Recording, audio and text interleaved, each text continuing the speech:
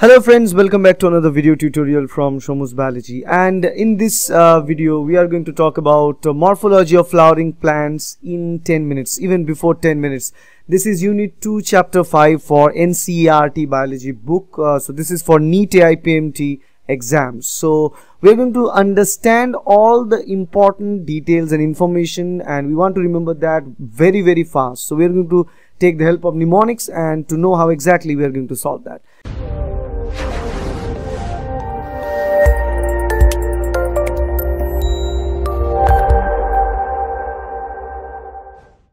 The very first thing that I want to talk about is the roots, okay, and about the different types of roots and their modifications and how they are modified and everything, okay. So for understanding the roots, you only need to remember one single line, okay, and that line is fat cat stays in new residency. If you know this, a fat cat stays in new residency. From there you can easily understand everything and you can easily remember anything from the roots and the types of roots, their functions for NCERT biology for the NEET.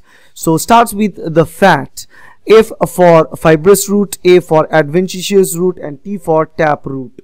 This is how you can easily find out. So if in the very first word fat, fibrous root, adventitious root, and tap root, from there you can easily get the types of root, different types of root.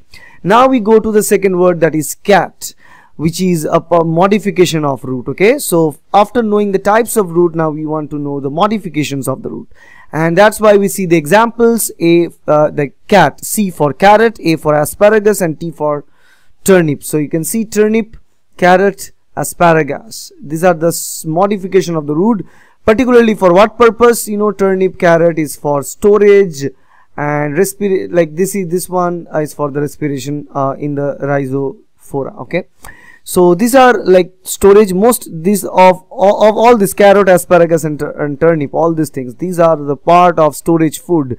And new metaphor in rhizophora is for the respiration. So new, if you take new metaphor, although the spelling is different, new metaphor is PNEU, but new for new metaphor in rhizophora is for respiration. Residency is a respiration. So if you read this sentence, fat cat stays in new residency, the fat gives you the different types of root, okay, and cat gives you C for carrot, A for asparagus, and as T for turnip. But these three things are all storage food. Stay is for storage food, and new is new metaphor in rhizophora, which is SRES, res means they are modified for respiration of the plant. Got it? So now we are going to look into the stem or leaves. How to remember stem and leaves and different information regarding stem and leaves. Mina and her pet accidentally hit RV in the pavement. Mina and her pet accidentally, remember accidentally spelling is different, hit RV, recreation vehicle, in the pavement. So RV is just like a big vehicle. So Mina starts with Mina. Mina means lamina. You know, this is how you need to remember lamina. So this is lamina, most of the surface, bigger surface area of the leaf, that is lamina.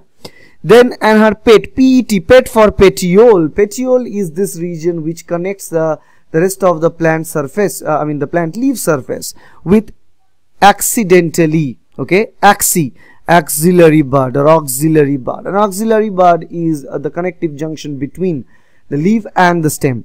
So that's how you get lamina, petiole, and auxiliary bud. And what else about this this RV? RV is for the structure of the leaf. RV is reticulate venation. You can see this reticulate venation. This one is reticulate venation, where we have a straight vein and then other veins comes out from that one, okay. This is reticulate venation. And pavement, parallel venation. Pavement, P for parallel, VE, venation, okay. So pavement means parallel venation. Parallel venation means there is only one straight line and all the other vein will come parallel to that one, like that, parallel venation, okay. So not only you understand the different structures of a leaf, but you also know the types of venation of the leaf with the help of this sentence. Mina and her pet accidentally hit RV in the pavement. Got it? Now we move to flowers, okay. Now the third thing is flowers, and easy way to remember that is Calcutta Corporation Hospital and Gyno department is the best. So Calcutta Corporation Hospital and the gynecology department is the best. If you know that, if you remember that, then you can easily answer the question. You know, first thing is that cal, CL, cal for calyx, COR, core for corolla, and for androecium, and gyno is for gynosium. Okay, so these are the different position of the floral parts. Okay, so A for calyx, so you can easily get it there. Okay, hypogynous, this is hypogynous A, B and C perigynous, and D is B and C perigynous, and D is epigynous. Okay, but the different parts of the flower is calyx, corolla, androecium, and gynoecium. And you can easily remember that with this sentence: Calcutta Corporation Hospital and Gyno Department is the best.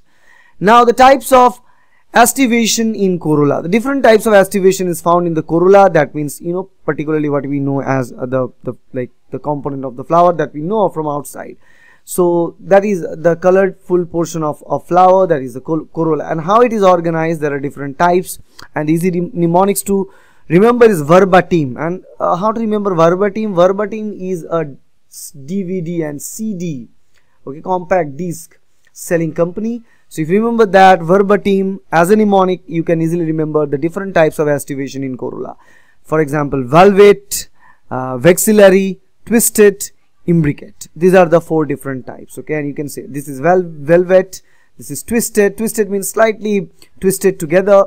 This is imbricate, and this one is vexillary. These are the 4 different types, 4 different examples and types of aestivation in corolla. Now the last thing is the types of placentation. The way placentation is done in plants are different for different plants, and the easy way to remember, again, remembering a sentence, and that is map of SB.